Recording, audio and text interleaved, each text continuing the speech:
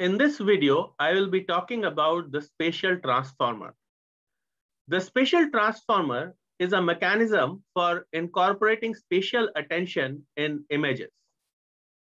To provide an example of the importance of spatial attention, I have shown an example of a cheetah, which is camouflaged in this particular, in the image on the left.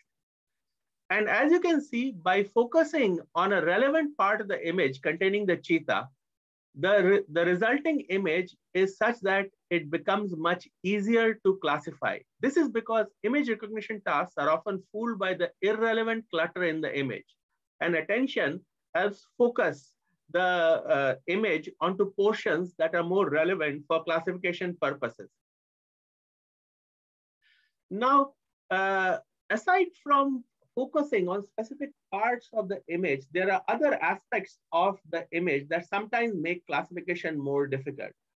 For example, objects may sometimes be rotated or scaled in strange ways. And being able to transform these images back to their natural position often makes classification easier. With some objects, they are rotation invariant. That means that if you rotate the image, it doesn't matter to the classification process. With other objects, they are harder to classify if the image somehow gets rotated in some way. So here we have an example where the image of the cheetah has gotten rotated somehow, and by both magnifying and rotating the image, it becomes easier to classify the resulting image on the right. Now, the spatial transformer will provide a natural way to pair these different types of transformations, such as scaling as well as the rotation. And in fact, all of these transformations, since they are linear transformations, they are naturally paired together via matrix multiplication. Now, there are two types of attention that are commonly used. One is called soft attention, and the other is called hard attention. So in hard attention mechanisms, we use reinforcement learning to focus on specific parts of the image. So for example, in the cheetah example that I showed in an earlier slide, you would use reinforcement learning to zero in on specific pixel values where it's more likely to be fruitful to explore the image. On the other hand, soft attention mechanisms, they use learned weights. It's a completely different approach where you weight the different pixel values. So the more relevant parts of the image, you will weight them more heavily in order to create a new image. And this new image also contains more relevant parts of the original image, which makes it easier for classification. On the other hand, in another video, I've discussed the SENet, which is a different method for spatial attention. That's channel-wise attention. What it does is that it weights different channels by multiplying them with channel-specific weights. So for example, if you applied it to the input feature map, what it would happen is that typically it would multiply the color scheme of the channel, the red, green, blue, with different weights, resulting in a new color scheme for the different image, which improves the ability to classify it. So the spatial transformer is very similar to the SENet in the sense that it is modular in nature. Now, the SENet I've discussed in another video. So to relate this, what I'm discussing here to SENet, you may want to watch the other video.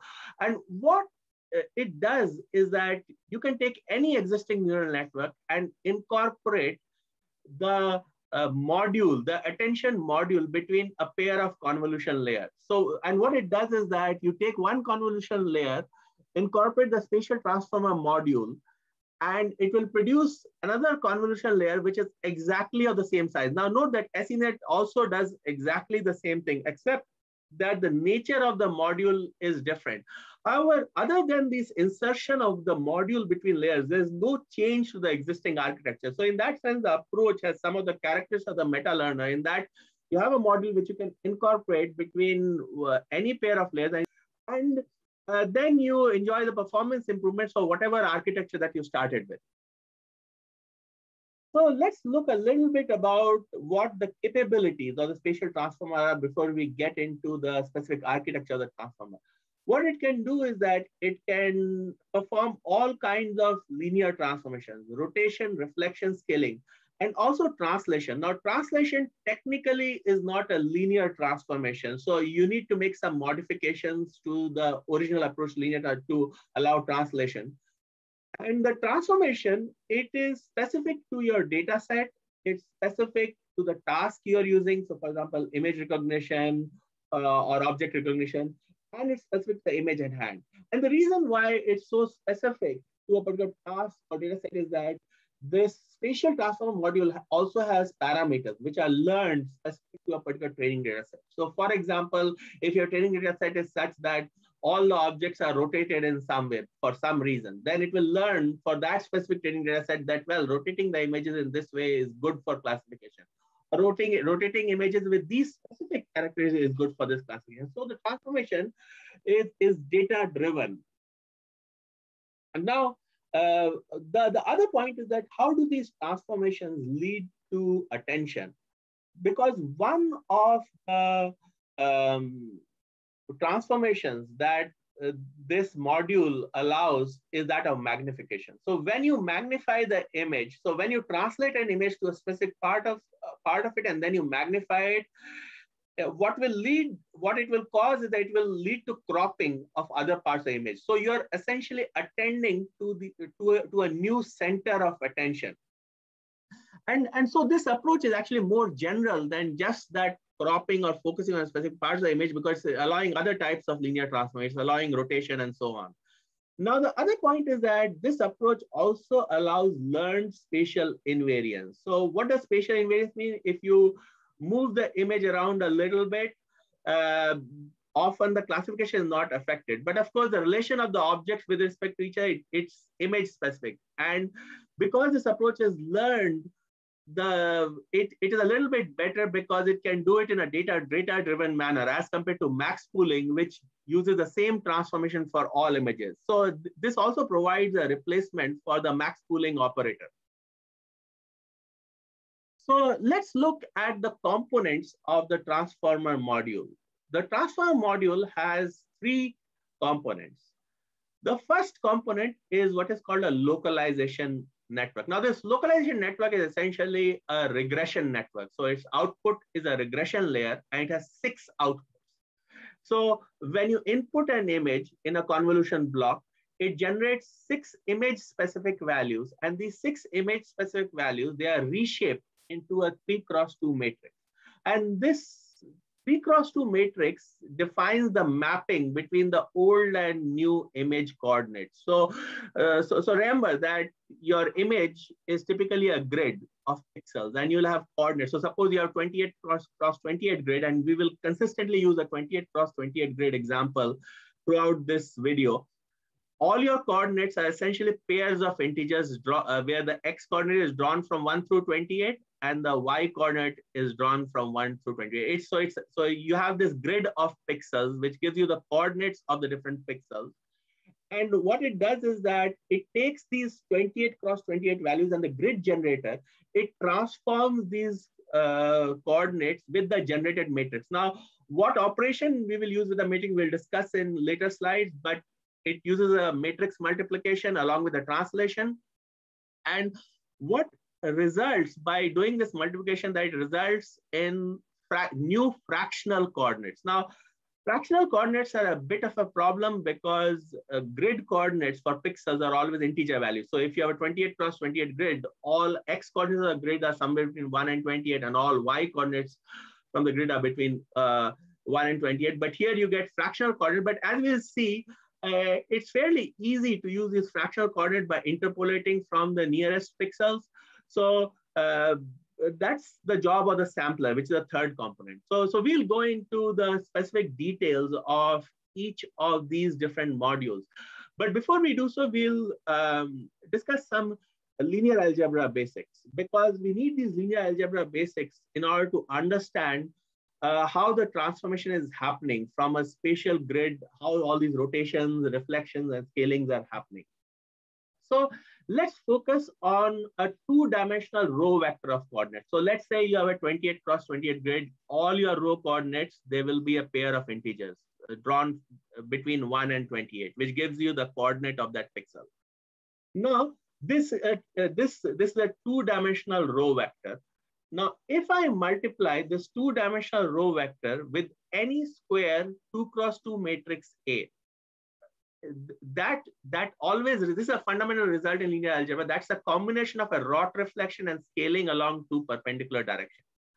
And this result follows from what is known as the polar decomposition theorem. So what the polar decomposition theorem says is that you take any square matrix A, you can express it as a product of an orthogonal matrix U. And what an orthogonal matrix does is that if you multiply a vector with it, it Roth reflects the vector. That's a combination of rotation and reflection, and a positive definite matrix. So it's a product of an orthogonal matrix and the positive semi-definite matrix. So let's say you have Ij, the pair of coordinates. I've shown equation 6 over here.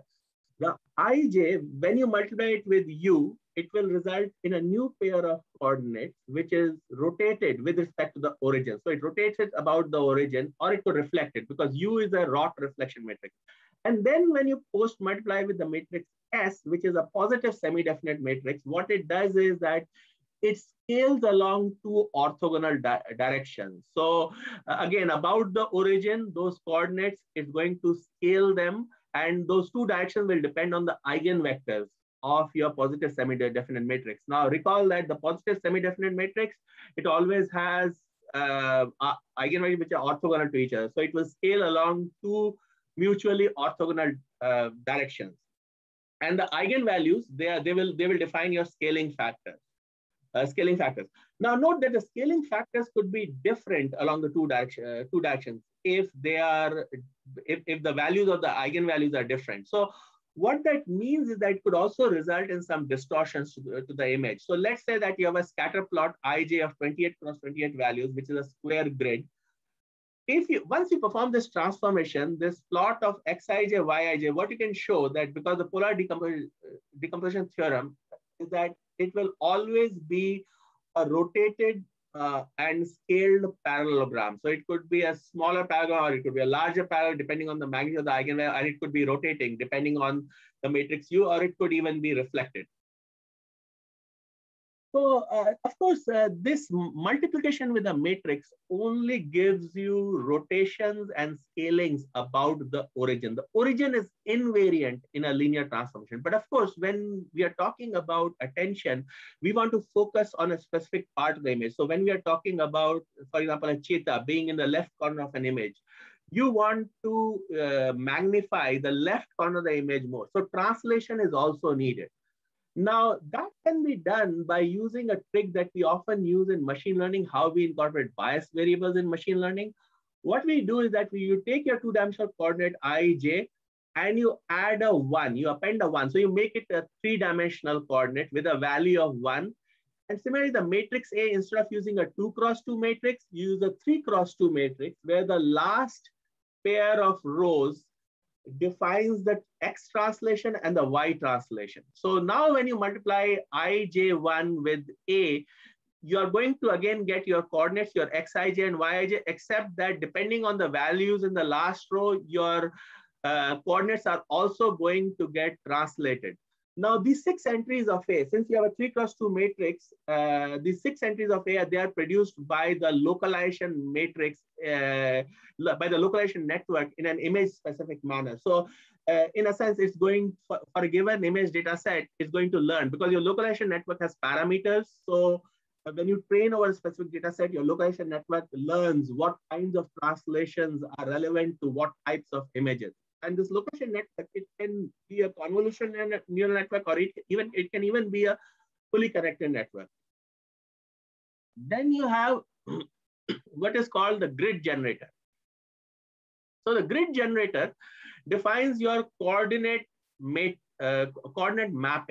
So remember that your pixels, again, when we are considering this 28 cross 28 example of a grid, you have these coordinates of pixels, which are pairs of integers. And you need to map how a pair of integers in the original and transformed image relate to each other.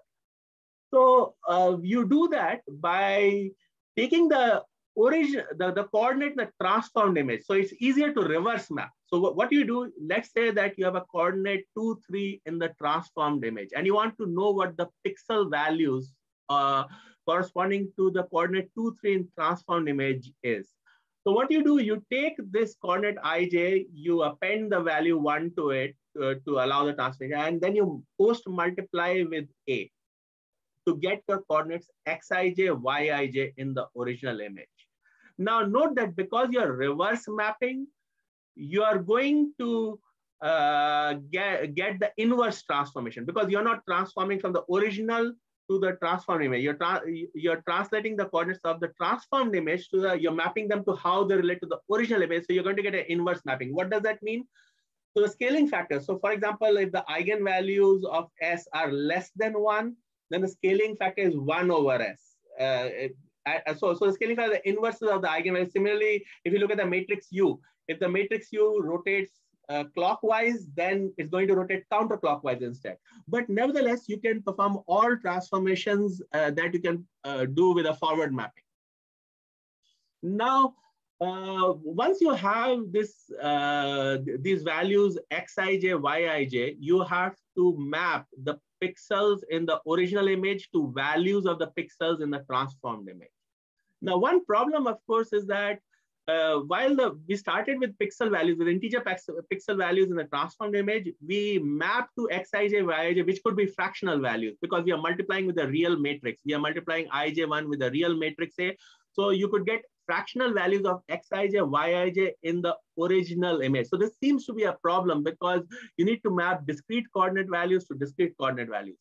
But there's a solution. You can use interpolation from the 4 surrounding pixels of xij, yij in the source image. So what you can do is you can average the values in those 4 pixels depending on how the distance of xij, yij from those 4 different pixels. And this solution actually is quite desirable, because discrete mappings from pixels to pixels, they are not differentiable. But these kinds of interpolated mappings, they are differentiable at most points, and it results in a sub-differentiable mapping, and that's good for backpropagation. So here I've given you the sampling component, how you perform the differentiable operation.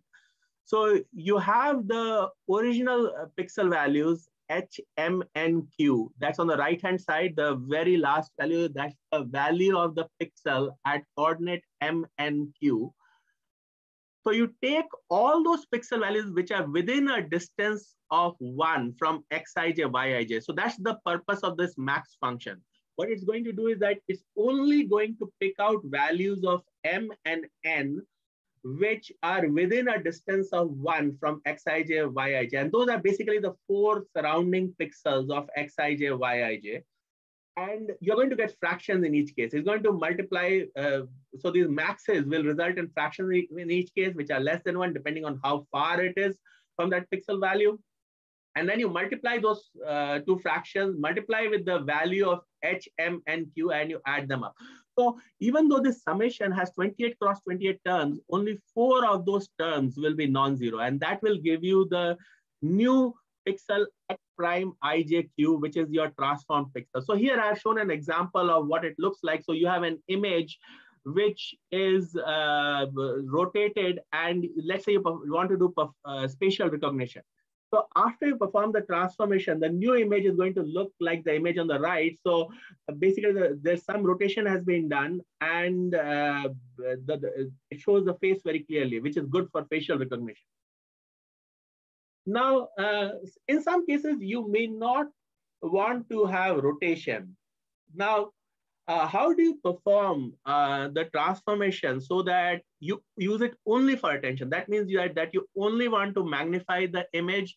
And the other thing you want to do is that while magnifying, you want the magnification in both directions to be the same. So note that in the original transformation, the magnification in 2 directions could be different. So a square could get distorted to a parallelogram. But let's say you want to magnify in an equal way along all directions.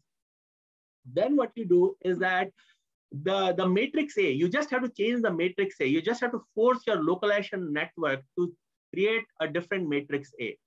So what you want to do is that the upper 2x2 submatrix of the 3x2 matrix is a diagonal matrix with a value of S in both ends. This S essentially defines the scaling factor. In fact, because you're doing the reverse transformation, the scaling factor is 1 over S in this case. So what it's going to do is going to scale the image by 1 over S in all directions. And this will, and because you're scaling by an equal value in both directions, this is not going to result in any distortion of a square to a parallelogram. And then the lowest row of A, they are real values. They contain the translations defining the center of attention. So in this case, you really need only 3 values, S and the 2 values in the lower row. So what your localization network, all you need to do is that your localization network, you need to change its architecture. You need to change its output layer so that it just outputs one sigmoid, which is your S, which is between 0 and 1, and 2 real values. That's all you need to do. And that is basically going to give you a transformation which gives you only attention, no rotation. Now, by changing the localization network, you can actually perform more sophisticated transformation. You can even work with 3D voxels and project to 2D images by defining appropriate linear transformation. So the approach is actually quite flexible, because if you have some understanding about the nature of your data, well, rotations don't matter in this data set, or rotations do matter in this data set, or maybe the data should be scaled in a certain way, then you can incorporate that into your localization network and your transformation matrices to perform only those types of transformation. And the details are given in the paper. I have the reference here. The last bullet point of this slide contains a reference to the paper. And they also have some experiments in their paper where they even used it on distorted MNIST images. So it was able to attend to important parts of the image while making relevant transformation. And even for distorted MNIST image, it was often able to correct for those distortions. It also provided a good replacement for the max pooling layer, which is useful for incorporating learned spatial invariance. So now this approach is very similar in principle to SENet. Now, SENet is a channel-wise attention mechanism, which I discussed in a different video. What SENet does is that it changes the weightings of the different channels, but it keeps the spatial pixels, the relative values of the spatial pixels the same.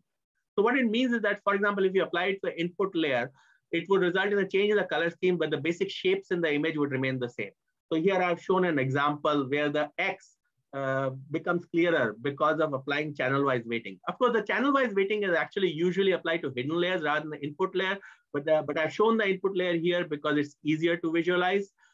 The spatial transformer is a bit different because it performs spatial transformations, but the color scheme remains the same as the original image. So you're not reweighting the different channels. So all channels are being transformed in the same way.